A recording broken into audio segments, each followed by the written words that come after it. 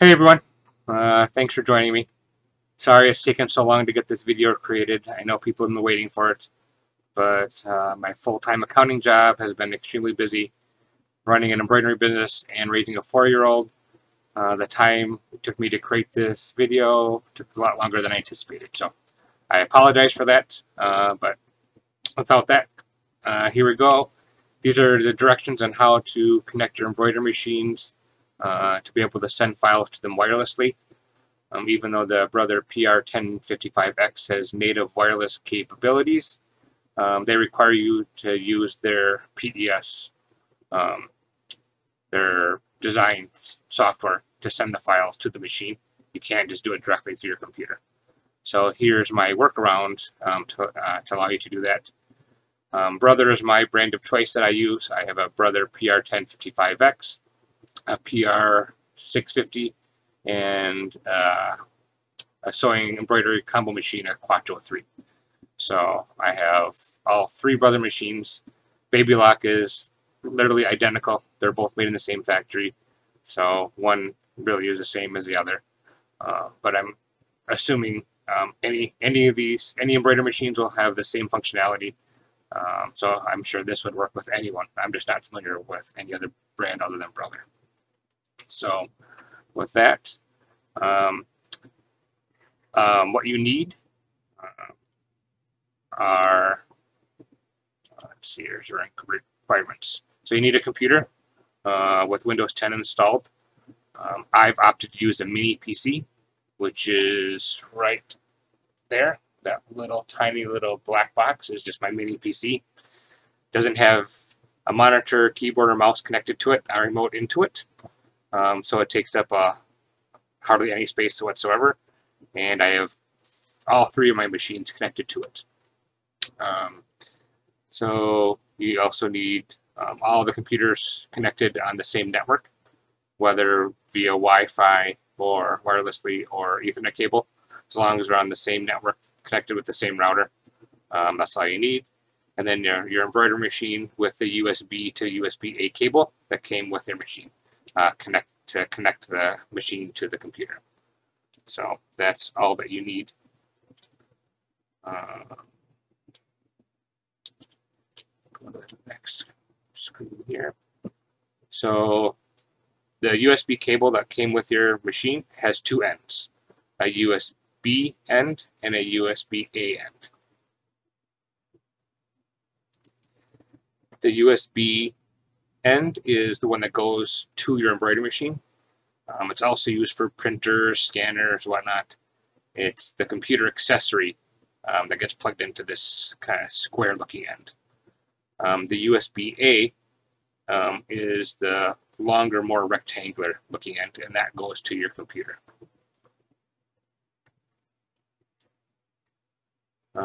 So here's my PR1055X, the USB side that gets plugged in. As you can see, there's a little computer icon for the port. This is my PR650 over here. Again, has a little computer symbol, a little different, but same concept, that the USB-B cable gets connected into that. And then on the computer itself, the regular USB 2.0 ports, so these are USB-A ports. The 2.0 are the ones that have the black, which is a little older technology, so the speed's a little slower. For us, it's not going to matter. More sending or such small file speed isn't going to be an issue. But the blue ports down here, these are USB 3.0, which is faster, but it doesn't make any difference. All of these would work just fine. So you could technically have 1, 2, 3, 4 machines hooked up to this mini PC just fine and have no trouble. So the blue inside is the USB 3.0. So then on Amazon, there are a couple mini PCs that are actually on sale right now. There's this B-Link for $118 with a $10 coupon, it looks like, which has 4 GB of RAM, 64 gig of a hard drive, and Windows pre-installed. So I mean, the fact that Windows costs about $100 itself, the computer is only $118, so that really pays for itself. If you were to go look for a mini PC without Windows installed, you'd have to buy it yourself and get installed, and that would just double the price of the computer. So this $118 is a great deal. This other one is Tanix, a brand I've not heard of before, but again, you don't need much. You just need 4 gigs of RAM, 64 gig hard drive, and with Windows installed, and that's about it. I mean, it just sits there silently. There's no fan, doesn't make any noise, and it just quietly does its job, and it does it well. So with that, I'm going to remote into my mini PC. So this is my Embroidery Mini, as I call it. When you set up Windows, there's a computer name that you can assign to your computer. A lot of times it just defaults to a name. I like to name my computers something that's meaningful to me. So this is called Embroidery Mini. So if you want to do the same, it does come in handy when we start mapping the drive to know what it's called. And to do that, if you just right-click on the Windows icon here and go to System, the device name here is what your computer name is, this Embroidery Mini. So if you want to change it to something meaningful to you, all you have to do is click this Rename this PC, type in what you want, follow the prompts, and you'll be good to go. I do think it requires a reboot if you rename the computer, though. So just know that if you do rename it, rebooting it is required for it to take effect. So to connect the embroidery machine, you just open up File Explorer, and at this point, my embroidery machine is turned off. So I'll go turn it on quickly.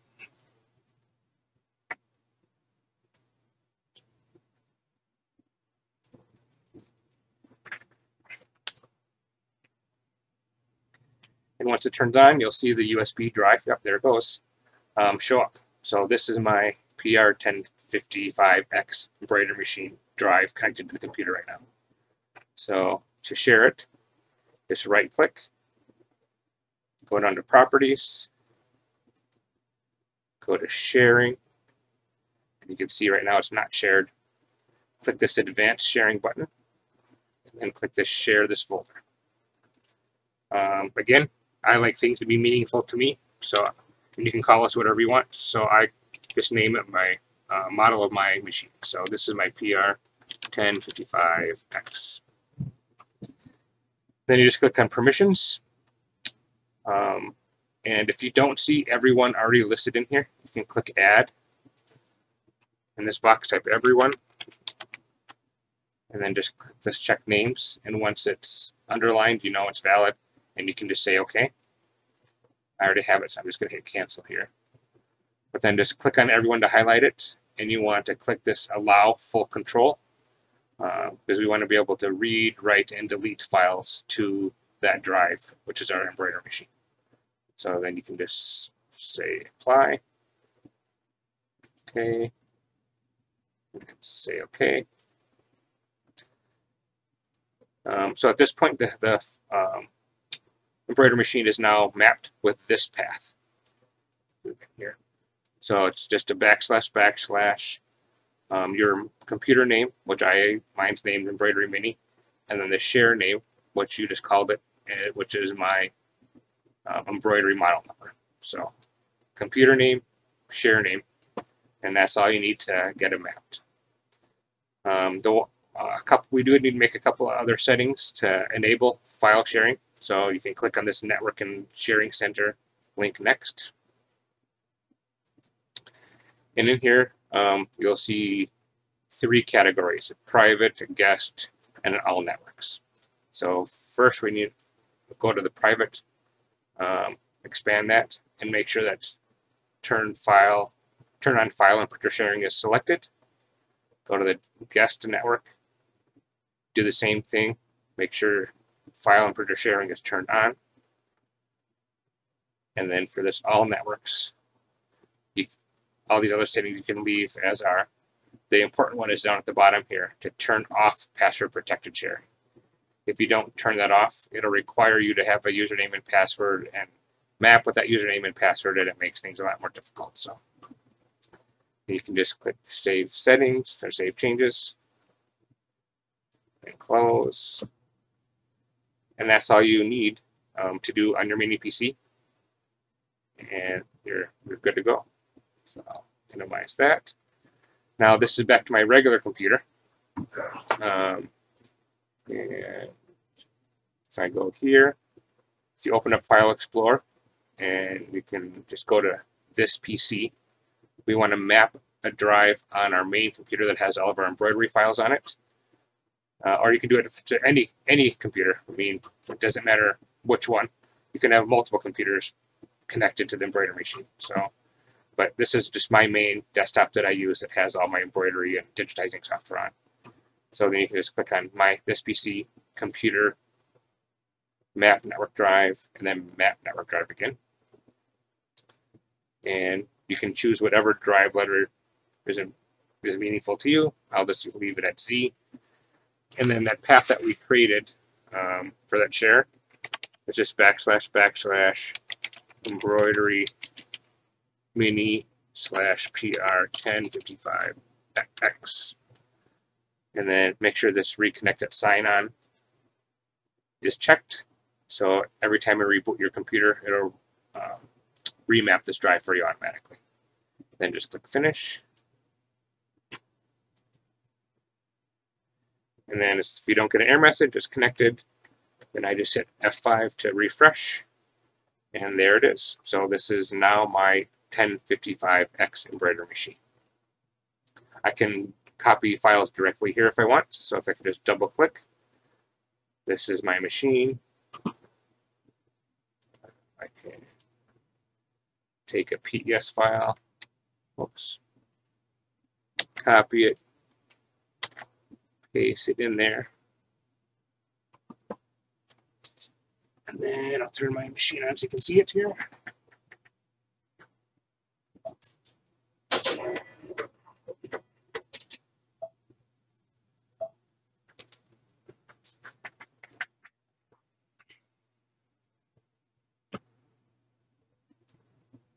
There you go. As you can see, there it is. That's the file. I've selected it. I'll go ahead and delete it now, and it'll disappear. As you can see, it now disappeared from down there. Put it back. There it is, back in there again. So you can see that me putting it there, it shows up just fine. I also use Hatch software. So I do all my digitizing and modifying in Hatch. So within Hatch, I can set the machine location. So if I go to Machine, Transfer Settings, for my Brother PR1055X, you can just browse, go to this PC, scroll down to the drive that you mapped, which is my PR1055X. Just say OK, and say OK again. And now when I want to send a design directly from Hatch, I can just say Transfer. It lets me know the file has now been sent. Zoom in here. Oops. And there you can see the file is now there. If I go to this, you can see that it's share my desktop. You can see that the file has also been added here. So that's pretty much it. Hopefully that's helped. Any questions? I'll be leave comments, or you can feel to email me. I'll be happy to answer any questions you have. But yeah, I've been using it now ever since I got my 1055X, and it works great. My PR10 or my PR650, which has no internet connected to it at all, works just as well. So your embroidery machine doesn't need to have wireless connectivity. That's what the mini PC is used for. That's where the wireless comes in. So yeah, one thing I should mention too is that your mini PC, When you do set it up, make sure that you do have internet and it's connected, whether it's wireless or Ethernet cable. Just make sure that is working, because if you can't talk to the computer, it's not going to do any good. So, all right, that's about it. Any questions, let me know. If you like the video, click the like button. Hopefully, I'll have time to do some more videos in the future to help everybody out. Take care. Bye.